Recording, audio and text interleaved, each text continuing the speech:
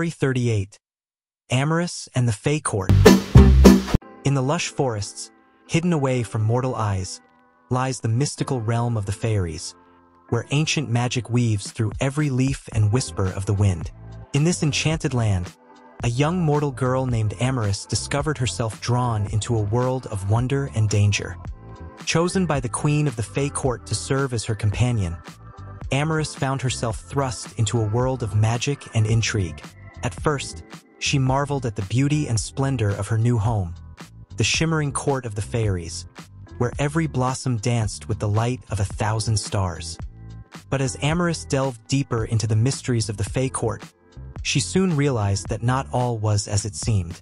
Tensions simmered beneath the surface, and ancient enemies lurked in the shadows, waiting for their chance to strike. Determined to protect her newfound home, Amaris embarked on a quest to uncover the truth behind the rising tensions within the Fey Court. With courage and determination, she ventured into the darkest corners of the forest, where secrets long buried began to unravel.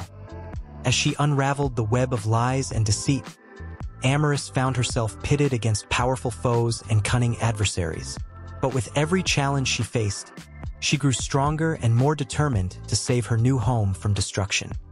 In a final, heart-stopping showdown, Amaris confronted the ancient enemy threatening to tear apart the Fey Court.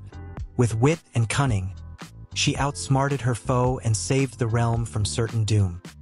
As peace returned to the Fey Court, Amaris realized the true meaning of her journey. Through courage and determination, she had not only saved her new home, but had also discovered her own inner strength and resilience.